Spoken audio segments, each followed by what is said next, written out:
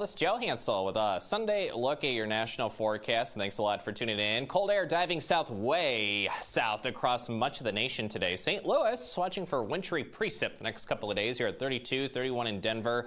Houston sunshine 81, Los Angeles 64. Minneapolis once near 11 degrees for that afternoon high. But we got ourselves an area low pressure that'll be kicking east of the Rockies into the plains today. That'll bring in anywhere from rain to snow and that messy, icy mix of rain, snow, and sleet in between. Winter storm warning includes the St. Louis area. Anywhere from 1 to 4 inches of snow today and tomorrow.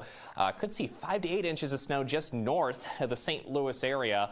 Denver, we got some, winter storm warnings in the Rockies, even an avalanche warning in that light blue shade. So be mindful if you are out in the Colorado Rockies today. Follow the blue. That's where you could see that heavy snowfall accumulate. The darker blue shades is where you could see a half a foot or more of snowfall. Keep that in mind. In terms of thunderstorms, ahead of this front, light blue shade near cities like Memphis. Some rumbles are possible today.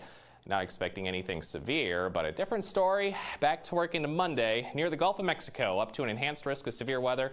Whole grab bag of severe weather types possible tomorrow there. Through tomorrow night, large hail, damaging winds. Can't rule out a spin up of a tornado as well. But of course, in the plains, be mindful. We got that icy mix and snow working right towards the St. Louis area today, tonight, and working east for tomorrow.